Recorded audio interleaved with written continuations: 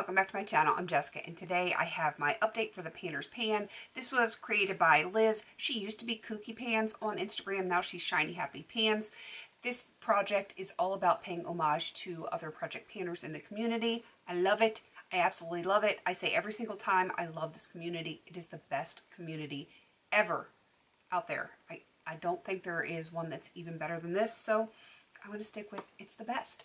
This started like a bazillion years ago. September 1st of 2020. It was a craptastic year, and this was probably the best thing that came out of it, and I'm going to stick with it for quite some time. I do struggle sometimes trying to figure out what products to bring in for painters. I have a whole list of painters that I want to bring in. My problem is finding products that correlate to those painters, because sometimes their collections are completely opposite of mine, so I struggle finding like the connection between what I own that would match them, or I do have a product picked out for them and that product is in complete conflict with everything else that I'm trying to pan. It's a struggle. The struggle is real, I'm telling you. But I do have 2 rollouts and I do have 2 roll-ins. Thank you, Misty, for helping me figure out some of the products to bring in. So I'm going to get into this. There are some products that, like I said, I'm rolling out, which means I've either finished them or I've met goal on them. And there's other products I haven't touched, which seemed to be a theme for me this year for all of my projects. Like, I hyper focus on some things and I completely back burner other things. Apparently that's just the way I'm rolling this year. So let's do this thing. First up is Andrea. She's pretty as a peacock, and her eye looks are pretty as a peacock. They're colorful, they're beautiful, and I love it. And I brought in the Bare Minerals Mineral Shadow in Lime for her. Didn't touch it. Didn't touch it once. And you know that means the one that I brought in for Jenn, who is Project Beauty, I didn't touch hers either. This is Forest Eve, which is a Coastal Scents Hot Pot. I'm attempting to finish both of these. I frequently wear them together, and I think because I already have pan, and my focus this year has been to hit pan on things, I think that's why mentally I've backburnered them.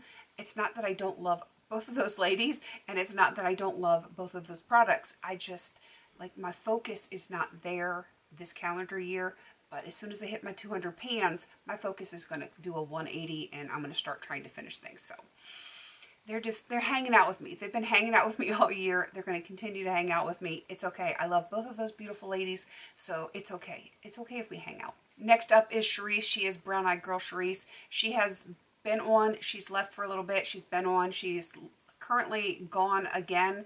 I'm sure she's got some stuff going on in her life, which is cool because we're adults and, you know, we do that adulting thing, especially when you have families. So this product, I'm going to keep it in to finish it. This is from the BH Cosmetics Bubs Beauty Bee palette. I brought this in for her because this is a palette she sent me years ago that I depotted, and it is not a conflict with anything else that I've been working on, which is why I'm making amazing progress on it.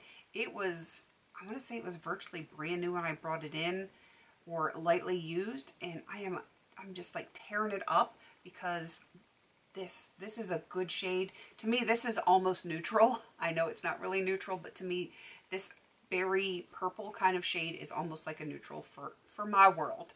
It is. So I'm just making amazing progress on it, and if I keep working on it the way I have been, I think it might be done by the next update. The next person is rolling out, and I'm kind of sad, but if you watched my Oh My Pans 200, you already know who's leaving me.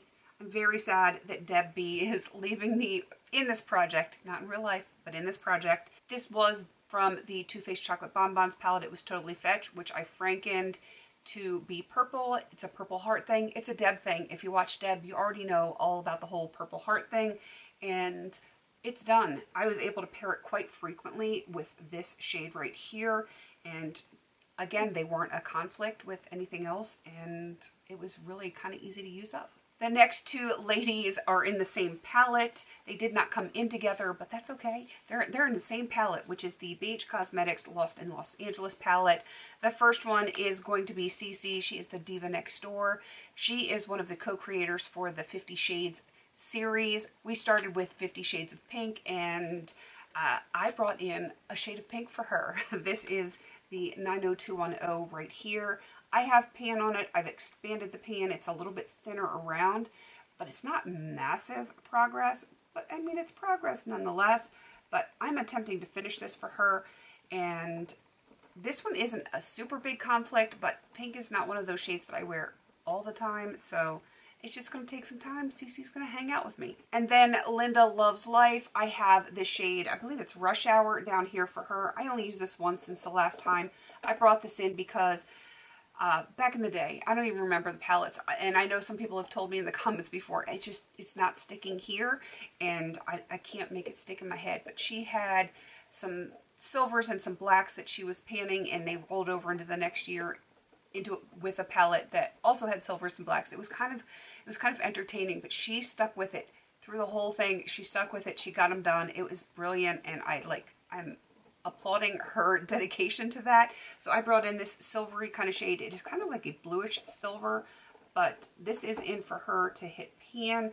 You see I have a nice little dip going there. I'm not going to hit pan if I only use it once every update, but hopefully I will be able to get to it soon. I feel like I'm starting to get some momentum going again. It was kind of like touch and go there for a while on some things, but I feel like I'm getting my second wind, my rhythm, or something like that. I don't even know how to explain it, but you know, if you're in that panning groove, you know what I'm talking about. And I feel like I'm hitting my stride again there. Next up is Hayleigh, and I am sad that she is also kind of in absentia again. I don't know where she is. She is not someone that I talk to in my real life, just on social media. So I don't know if she's coming back. I hope everything's okay with her, but I'm keeping her in until her product is done. This is the Ole Henriksen Banana Bright Sun-Kissed Face Primer. She had panned one of these to completion, so I brought this in for her. And I had some usage on this when I brought it in, but it was still pretty daggone full. You can see all of my progress lines there. And I am making really, really good progress on this. You can see it is starting to sink in here. I want to say if I keep the same progress that I've been using with this, I probably will have this as an empty for the next update. On to Dora. If you don't know who she is, you need to watch her. You need to watch her just because, her voice, I cannot explain this enough. Her voice is so soothing. It's just I don't know, it's so zen. I love it. I love watching her. She's enthusiastic, but in a very zen kind of way. And I just enjoy her to no end. I love her accent. She is German. My mother-in-law is German. And there's something about that German accent that it really appeals to me. And then with her soothing voice, I could just watch her all day long. So she is doing a project that is similar to what I am working on, which is the No Buy Project Pan. She started it based on something that Jessica Payne was doing. Jessica Payne is doing the 100 pan project pan or so. I can't remember exactly what it's called, but then she's not allowed to buy anything. I guess it's from these categories until she finishes 100 pans. I'm not 100% sure on all the rules for that one. But anyway, Dora was inspired by Jessica Payne to do this No Buy Project Pan. And then Caena and I started doing it again, I'm going to say in August. And I brought in a product that is in one of my No Buy categories. And I want to pan it to completion kind of a la No Buy Project Pan style, because I can't do just usage because then it's still in my collection. It kind of defeats the whole purpose of using stuff up and getting it out for the no buy. I hope that makes sense. So anyway, I brought in the e.l.f. moisturizing lipstick. This is in the shade Wink Pink, and you can see my progress lines here. I started there down to here, and then I'm at the purple now. So I made actually pretty good progress, which I'm happy about. I am not a lipstick girl, but this is really easy to use. So you can see I've used it over other colors. That's why it looks a little darker on the top, but I'm using it, and that is what is important. And I'm going to continue to make progress. This is one where I will use it all the way down into the plastic, and then I will probably scoop it out and use the remaining either in like a lipstick tube or something that is a little more narrow, and I will use all of the product that's in here. And that's something else that Dora does too. She does scrape out all of her product, and she makes sure that she uses every last bit. So, that's something I would do anyway, but I feel like that is important because this is in honor and homage to her. Next up is Sofie Alexandra. She created the project Level Up, which I cannot fit into my schedule. I'm kind of sad because I would like to do it, but I have so many other eyeshadow heavy projects. So I thought when I bring her in here, I am going to pick a palette and do it project Level Up style. Just level 1 because, again, I got a lot going on. So I brought in this palette from ColourPop. It is the Ballad palette. And the idea for level 1 is you use every single eyeshadow in your palette one time, and you have to hit pan on one eyeshadow. And if you do level 2, every shadow needs to be used twice, and you have to hit pan on 2 eyeshadows. So I was just doing level 1, and it is only a 5 pan, so it was a lot easier to do, but I have done it. I've used every single one of these shades at least once, some of them multiple times, but I decided my focus was going to be this shade right here, which I hit pan on, and I am very happy for that. Kind of sad that she's rolling out so soon. I did not actually expect to hit pan on this so quickly, but it is such an easy shade to use, and it happened. So I am rolling her out. I will be rolling someone else in a few minutes. The last panner that is continuing on, this is Kezia. I hope, again, I'm pronouncing her name properly. I think I remember her saying that I am pronouncing it properly for English, but she says it a little bit differently in her native tongue. So I do the best I can. I wish I could hear it and be able to try to repeat it. I'm kind of like that way where I'm an auditory and visual person, so like I look at it and I try to say it phonetically, but then I know it's not quite right because the accent thing. So Kezia is doing a pan in every palette, and she's so close to hitting a pan in every single one of the palettes that she's owned. So I decided to pick a palette that did not have any pan in it at all, and I wanted to hit pan in this one. And I am making progress, but I am not there yet. This is the ColourPop California Love palette. It's a little dirty. I've been using it a lot lately, and I'm really hyper focused on this shade right here. Don't ask me what the name is because I haven't even looked. Oh, it's Gnarly. Gnarly. I feel like it's the 80s. So that is the shade that I'm focusing on. Hopefully you can see there is a dip going there. This one pulls really warm on me, so I do use it in conjunction with a Too Light matte cream. This one's a little dark and a little warm for me to set my brow bone area. So when I kind of like dip into one and then dip into the other, they work really good together. So I'm going to continue to work on this one, and I don't know if I can hit it by the next update, but if I have not hit pan on this one by the next update, it's going to be really close. So 2 updates max on this one. So I have 2 panners rolling out, 8 panners continuing on. I need to bring in 2 new panners. I am very, very happy to be bringing in both of these beautiful ladies. The first one is, and hopefully I do not mangle this name, I'm horrible with names, Laura Takenaga. Hopefully I said her last name correctly. She was the creator of the I Heart the 90s Project Pan for the Fantastic Ladies. I did not do the original project, mostly because I couldn't relate to most of the prompts because I was like older. So a lot of these things didn't apply to my age range.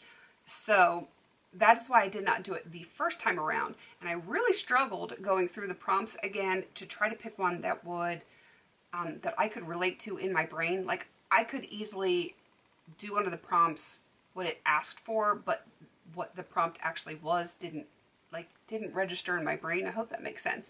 Like something I think was like the pogs. I have no idea what those are. There was a bunch of things like that. I'm like, I've never even heard of these. So it kind of felt weird for me and unrelatable because I didn't know what they were. Does that make sense?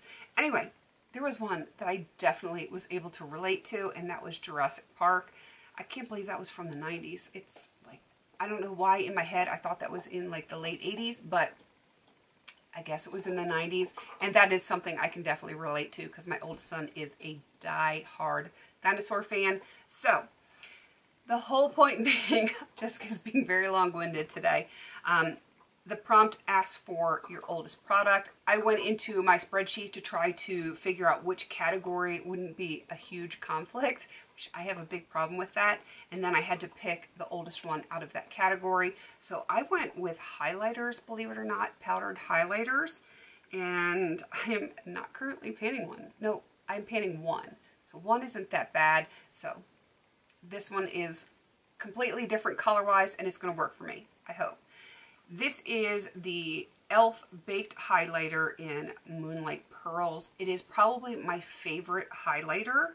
It is so stinking pretty, and it goes very well with my skin tone. Hopefully it will show up there. I love this highlighter, and I would have panned it to completion already, except it's baked, and this crater that's in there probably took me 3 years, which is crazy pants, but y'all know how baked products are.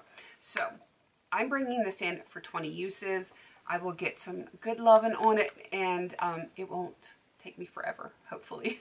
And then Jessica Payne, because like I said, she was the inspiration for Dora and then myself and Caena to do the No Buy Project pan. So I am going to bring in a product for her that is on one of my No Buy categories, and that is blush. This might look a little bit familiar. It was in a project earlier this year, rolled out, and this is, I put it on my plan to pan list, and I'm just going to start doing it because this is something I want to have in to finish. So this is the Tarte Amazonian Clay 12-hour something blush in Party.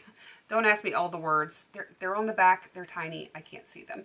And I want to finish this whole thing. It is going to be in here for the long haul. So Jessica's going to be hanging out for a while, and I'm okay with that because I like the shade. I feel like it's easy to use, and I can actually use this in conjunction with other blushes, because sometimes I get a little aggressive with my blush, but I am not like a bold blush girl, so then I can use this to help tone it down. So I feel like I can use this whether I'm doing a warm look or a cool look. I can definitely work on this blush. So I do have quite a few blushes in projects. Most of them are just to hit pan. So this is one that I'm not going to put it on the back burner, but it's not going to be something that gets used every single day. So hopefully I can get that finished in a reasonable amount of time. It's probably going to take me about a year, but I'm okay with that because next year I'm going to be trying to finish some stuff again. So that is everything for this update. I'm going to have all of the beautiful ladies that I mentioned listed down below, and hopefully I will have some good progress for you next update. I do like to have rollouts every single time, or at the very least have like really significant progress. So I do think there is a strong possibility that I'm going to have this primer done for Hayleigh, and a very good possibility that I'm going to have the eyeshadow for Cherise done as well. So everything else is kind of a crapshoot. You just never know if I'm going to hit pan on those two eyeshadows, the one for Linda and the one for Kezia, but I'm okay with that. If I even just have one rollout, I'm going to be a very happy girl. All right, I'm going to wrap this up. It is getting late, and I've been filming forever because I've been stumbling over my words, which hopefully I will edit out before you see this, but you know how that goes. All right, please don't forget to like, comment, and subscribe, and until I see you in my next video, have a beautiful day.